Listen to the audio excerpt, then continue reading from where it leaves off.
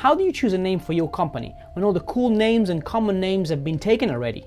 Well, in this video I'm going to share with you 5 creative ways to brainstorm a company name, and if you wait until the end, I'm going to reveal the best tools to make this process even easier and fun. Coming up.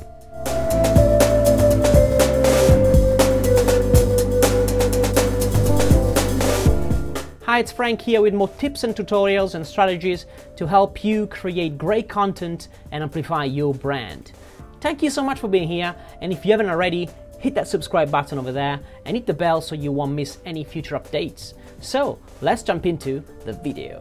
Alright, if you're still struggling trying to find the right name for your company, I get it. It's still very difficult for me as well to find out the right name for my company, but there are ways, creative ways that we can use to come up with a good name. So I wrote this down here and I'm gonna show you all these 5, and wait until the end because I'm gonna reveal some tools to make this process even easier. So the first way is to come up with 1 word or 2 words name. I'll give you some examples. Amazon, Yahoo, Nike, Yelp, Borders. These are all 1 name companies. I also have some other 2 names companies such as Weight Watchers, Fitness Firsts, Coca-Cola, Paramount Pictures. So these are all 2 word names. How do you come up with 1 word or 2 word name? You have to think about your name, what your business does, and then combine the 2 together to create 2 word name, or just use 1 word. Just go and flip through the dictionaries to find out what's the best word for your company. Now, it might be very difficult to find a 1 word that hasn't been used yet, but I'm going to show you later. If you stay a little bit over, I'm going to show you some tools that will help you out to find out the 1 word or 2 word names. The second way is to use mashup words. So for instance, something like Federal Express is called FedEx. Walmart is Walton plus Mart. Then we have Volkswagen from Germany. So there's Volks, which means folks, people, average people, and wagon means car, so Volkswagen. Then we have Groupon, which is the combination of group plus coupon. Then we have Skype, which is Sky plus peer. Then we have Verizon, which is Veritas, which is truth in Latin, plus Horizon, Verizon. And then we have another one very common, which is Lego, which is leg got, which is a foreign language, means play well. And then we have the last one that I wrote down, which is quite particular. It's got 3 words combination in it, which is Vodafone, which is a combination of voice, data, and phone. Vodafone, they come up with their name. Very original. The third way is to use alliterations. So using 2 words or 3 words with the same initial. For instance, Best Buy, Dunkin' Donuts, Paramount Pictures, Coca-Cola, Fitness First, Weight Watchers, mentioned before, PayPal, and also my company, Major Media. So it's got 2M, which is easy to remember. So trying to think about what could be a good name with using alliterations, using your names, your last name, and your business as well. Fourth way is to use made-up words. For instance, YouTube is a made-up word. Then we have Facebook, then we have IKEA, which comes from probably idea, IKEA. Then we have the Xero, which is an accounting company that uses 0 and replaces the Z with the X. And then we have Netflix. It could be a combination of 2 words, Netflix. So these are made-up words. The 5th way is to use acronym. Now, you can use your initials plus the business, for instance, something like JD Construction, JP Morgan, TK Maxx, JB Technologies. I personally don't really like using acronyms for a company name because it's very difficult to remember, very easy to misspell, and it doesn't make a lot of sense for people that don't know you. So, but it's sometimes could be a good solution for some companies that they decide to use acronyms. With perhaps they have like a company with 2 or 3 people in it, and they want to, you know, combine their letters, their initials to the company. Fair enough. Now, if you're still here, I'm gonna reward you by revealing the best brainstorming tools I found online. So let's jump into the computer and let's find out. So the first stop is by going to leandomainsearch.com. That's what I use with my search. So I start from this website and I will search for a name with green smoothies. So I'm gonna just type green smoothies and I'm going just to click on the search button and see what it comes up with.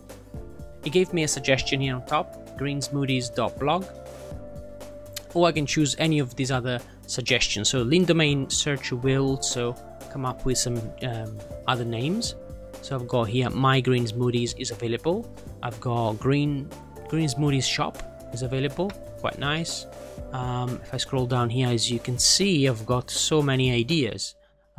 Easy green smoothies is available. So if you want to just pick up one of these names, you just click on it and it's gonna tell you here easygreensmoothies.com is available. Also, it tells me that it's quite long for Twitter. In case you want to use Twitter, that name is gonna take a lot of room on those 160 characters, I believe. This is just a suggestion. It tells you that the name is too long for Twitter, but I wouldn't mind, to be honest. Let's try something else. Love green smoothies. That's a good one. And again, it's gonna suggest me to go to Bluehost. And these names they should be quite cheap. So this is the first stop. So if I want to find some suggestions of a name that I brainstorm or something that I want to use, I can go directly into lean domain search. Now the second website I use is called instantdomainsearch.com. So here I can search for, again, green smoothies. It's going to tell me that greensmoothies.com is taken, but it's available to buy. Now I wouldn't suggest you to spend thousands of dollars for a domain name, especially if you're starting up, but I will probably choose any of these suggestions down below. So here that just gives me a lot of different extensions. As you can see, it doesn't have to be necessarily .com, but I personally suggest to find a .com domain. It will make it slightly easier for you in the future if you want to use it for longevity reason. Again, green smoothies is taken. I can go to something else. For instance, greensmoothies.app would work. Green smoothies, let's say .club. We also have other extensions here, lots of extensions, and it's also it's telling me here on the right hand side the price of these premium names. For instance, blendgreensmoothies.com is $495. Again, I wouldn't spend that much money. Just trying to find something that it's perhaps a combination of two words. Now, if you get stuck here, my suggestion is to go into above here. We have a generator tab. So when I click on that, it's going to search all the available domains down below, and it's going to give you some suggestions. For instance, homegreensmoothies.com. Okay, this could be perfect for a website about green smoothies and smoothies in general. And it's a .com, so I can click on that, and it's perfect. This .com costs £1. Perfect, $1.5 or something. We have Easy Green Smoothies. That's nice name. Easy Green Smoothies, available, £1. If you want to buy it, you can buy it. It's perfect. So you can find good suggestions here in instantdomainname.com. Now the third stop is Domise. This is very similar to instant domain search. So if I type green smoothies, again, it will populate the list for me and it will tell me what domain is available. The one in red are not available, the one in green are premium domains. If I hover the cursor over any of these, it will tell me the price. The one in blue, they cost around $10, as you can see, $10, $11 a year. The green one costs quite a bit there, $2,600 there for that one. Then we have the Shopify one. You just Google Shopify name generator and it will come up with this page. So all you need to do here is simply scroll down and enter your keyword here. So I'm gonna type green smoothies and click on generate names. And now it's gonna come up with all names that are available. So if I click on green smoothies profit, let's try that. It's gonna guide me through reserve the name with Shopify. This is mainly for Shopify, but it's a good resource for you to pick up some good ideas. We have Namelicks. This is namelicks.com. So I like this very much because it gives me also a graphic representation of my name as a brand.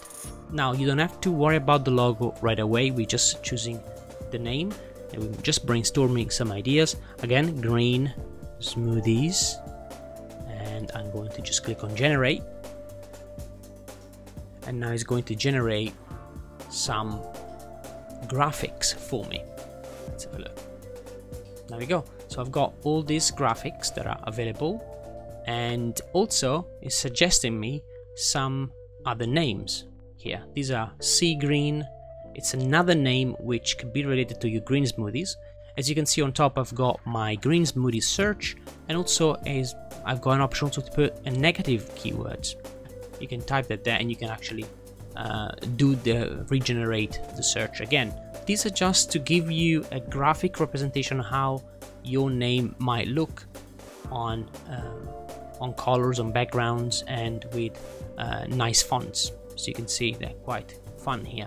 So have a look at this and find perhaps a color scheme that you like, color combinations that you like, and save that as your favorite, so you can actually use that later on when you decide what graphic to use, what color you want to use for your website and for your brand. Not extremely important now, but at least we can have a graphic representation of how that look. Beautiful. I love Namelicks. Just because I'm very visual and I like to see how the logo looks like. Next one is namemesh.com. Again, here is very similar to the instant name generator and the other one I showed you before, but it also sorts keywords and domain by categories. So let's try this. Green smoothies. Generate my search, and now it's kind of, you see, it tells me the common names, the similar names, and on top I can choose what registrar I can use to buy it. I can use GoDaddy, I can use Namecheap if you like that. I've got others here as well. I stick with GoDaddy because I've got others in GoDaddy, but you can choose any others. Okay, so we have here, again, it tells me greensmoothies.com is taken, but I've got all these other options. I can go to similar. I've got blue smoothies, I've got yellow smoothies, black smoothies, plastic smoothies, wet smoothies, golden smoothies. Okay, that can work. Golden smoothies, let's see. Okay, golden smoothies is £1, so it's quite cheap. So this can also work. And again, have a look at this. You also have SEO names. For instance, we have mygreensmoothies.com can work for your site and for your company. The next one, it's Panabi. Now Panabi is similar to Lean Domain Search because it will give you suggestions. Let's try green smoothies. And again, search. And now you see here all the ones that are available have these little heart next to them. This blue heart, the one with the broken heart means it's taken. It gives me some original suggestion as well. For instance, iGreen smoothies, bright smoothies. And I like Panabi because it comes up with some further suggestions that other websites that I just showed you don't have. The next one is brandlens.com. So in here you'll find all different logos, and I think I will probably choose this next stage after you have chosen your name. But this just, again, it gives you a graphic representation on how your logo might look like. And here are all domain names that are available, but they don't really make a lot of sense to me. But if they make sense to you, for perhaps you have some initials here that you can use. For instance, if you have chosen to have your name, your company name with acronym, this can work. Okay, so, and you've got plenty of pages here to browse. And again, you can see color combinations, you can see some ideas, some graphic representation of fonts as well. Cool place to go. And also you have you can sort business names by popular, funny, catchy, luxury. It depends on your niche as well. So let's say if I want to go into a catchy phrase or a catchy name, now it just searches for catchy names. And again, you can see color combinations, what color works with what. Next up is namechecker.com. So here you can actually search for the same name. So I think I will probably use Namechecker at the very end of your search, after you have kind of searched your name extensively using the other tools. You can actually come here and see if it's available in all the other platforms. You see you've got Twitter, Facebook, Google, YouTube, and all the other social media. So if I go here and I type green smoothies, let's say if I choose Go Green Smoothies, I think it was available, Go Green Smoothies, and I search, it's gonna tell me what platform is still available. So in this case here, the domain.com is available, the .net, .org, .io is available. Facebook is not available, someone is using it, but do not worry, you don't have to necessarily have exactly the same name. It could be, you can have actually some alteration of the name there, do not worry. For Twitter, again, it just gives me that warning sign because the name is quite long. I have also YouTube here, which is available, very good. Instagram is not available, but you can tweak the name slightly. And again, you can actually have a look here and see what's the availability for your name, which is brilliant. I mean, in one glance you understand what's going on in the social network. The next website I'm going to show you is more on the legal side, just to find out if that name has been trademarked or not. This website is called uspto.gov, which is an American website to search for patent and trademark. So all you need to do is simply go to search trademark database down below here, and I'm gonna click on search trademark database here, and now it's gonna ask me here what kind of search I want to do. So basic word mark search, I would go for work or design mark. I can do that. So I can go there, and now I can search for Go Green Smoothie. If we've chosen that, Go Green Smoothies, and let's click on search. Looks like no one used it here. Now, after you figured out if it's been trademarked or not, the next step would be searching for the trademark locally in your area. So in my case here in UK, I go to the Gov website, the government website, which is gov.uk. I just simply searched trademark UK, and it came out with the Gov website. And here I can search for trademark. I can go and search for a trademark, and I just need to go and search for either trademark number or the owner or the keyword. In this case, we're looking for the keyword. I'll click on keyword, and I can choose here to type Go Smoothies. I will research all words. Just press search, see if it gives me something. Okay, so on the search, in the local search, I found out that someone has Greenies Moody's Bar Juice Lounge. Another one is G Genius Smoothies. So you can see which company has trademarked their name and also their logo as well. So it gives you also an idea of what's going on in your country. So if you're searching for your trademark locally, you just go to Google, type trademarks in, and then the name of your country. So if I go into Canada, trademarks in Canada, and then I just skip the ads and I go to the first organic search. This is the Canadian one. So again, you can search for any country. And again, I will suggest you also to consult a legal, just to find out that your name is clean everywhere, is not being used, and then you can go forward and register. Now, you don't have to necessarily go through trademarks just yet. Make sure at least it's free and no one used it, so you can actually go ahead and buy the domain name and register your company as well. Alright, I hope it's been helpful. And if you want to have this content in a written format, we also have a little ebook, a checklist that you can download in a comment below. And by the way, all the best conversation happened in a comment below, so leave a comment if you find any tools that I haven't mentioned in this video and share it with your community. And again, if you haven't done so, click the subscribe button, hit the bell and give it a thumbs up. Thank you so much, and I'll see you in the next video. If you haven't watched part 1 of this video, please click here. And if you want to just click on any related video, click here. Thank you so much for being here.